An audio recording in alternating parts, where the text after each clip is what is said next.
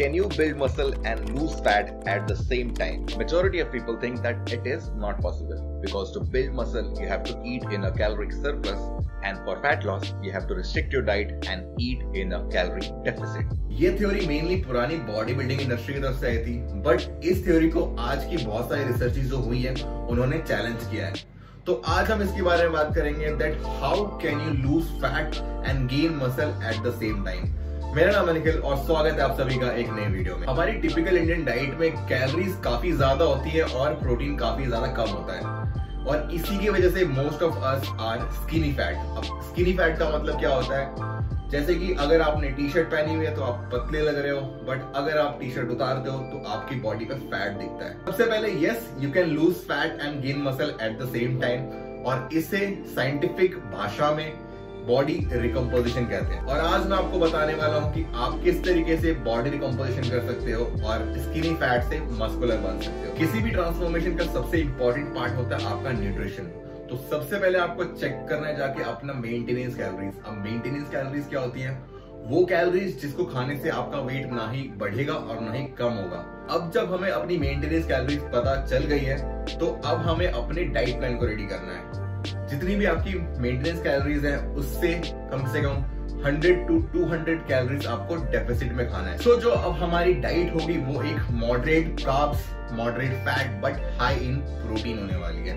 You have to make sure कि आप पर KG body weight 2 grams of protein intake कर रहे हो। फॉर एग्जाम्पल आपका वेट है 70 kg, तो you have to make sure that आप 140 ग्राम्स ऑफ प्रोटीन इंटेक कर रहे हो per day to gain that muscle.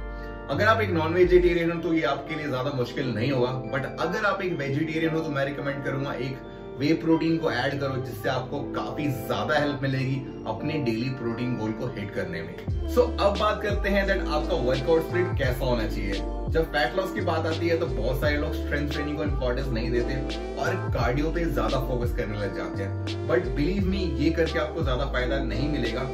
Strength को बिल्ड करना काफी ज्यादा जरूरी है, आप चाहे फैट लॉस कर रहे हो या फिर मसल बिल्डिंग कर रहे हो। स्ट्रेंथ पॉइंट ऑफ व्यू से देखें तो आपके लिए 3 एक्सरसाइजेस काफी ज्यादा जरूरी है, bench press, deadlift and squats. जो ट्रेनिंग स्प्लिट आपको फॉलो करना चाहिए वो एक फुल बॉडी वर्कआउट हो सकता है in starting for around 2 to 4 weeks.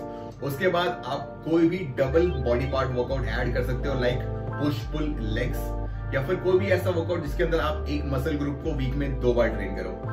एक लेग्स पुश पुल की डिटेल सीरीज मैंने अपने चैनल बनाकर डाल रखी है, लिंक डिस्क्रिप्शन में है, जाके चेकआउट जरूर करना। और वर्कआउट के दौरान आपको ध्यान रखना है दैट आप हर वीक प्रोग्रेसिवली ओवरलोड कर रहे हो। इन शॉर्ट आपको हर वीक अपनी बॉडी से ज्यादा काम करवाना है लास्ट वीक से, मतलब कि आपको अपनी बॉडी पे ज्यादा स्ट्रेस डालना है, जिससे आपकी बॉडी को काफी ज्यादा हेल्प मिलेगी मसल बिल्डिंग में। अब एक बहुत ही ज्यादा इंपॉर्टेंट पॉइंट, अगर आप बॉडी रिकम्पोजिशन करने जा रहे हो तो don't worry about your weight, क्योंकि वो ज्यादा फ्लक्चुएट नहीं होगा, ना ही वो ज्यादा बढ़ेगा और ना ही ज्यादा कम होगा, क्योंकि आप साथ ही में फैट लॉस कर रहे हो और मसल भी बिल्ड कर रहे हो, तो आपका वेट ऊपर या नीचे नहीं जाएगा।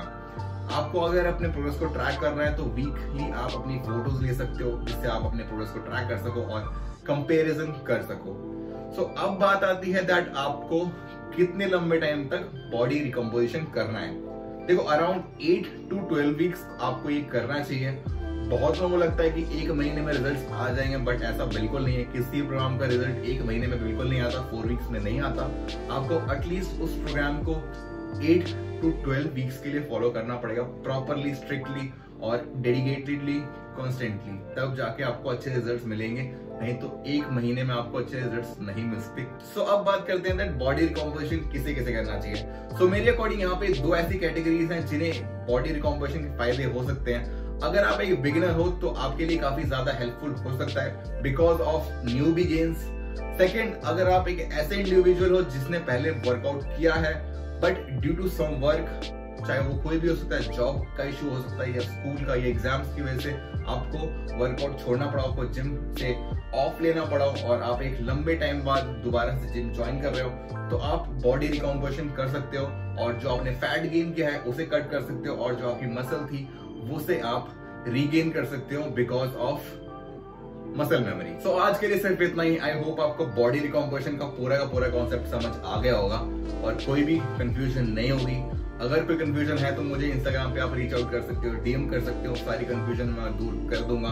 वीडियो पसंद आया तो लाइक करना मत भूलना, नए हो तो चैनल को सब्सक्राइब भी कर लेना और उस बेल आइकन को भी दबा देना ताकि आपको सारी नोटिफिकेशन मिल जाए जब भी मैं कोई नया वीडियो अपलोड करूं। और मैं मिलूंगा आपको एक नए वीडियो में। Till then good bye, take care, C you soon और स्टे होम, स्टे सेफ।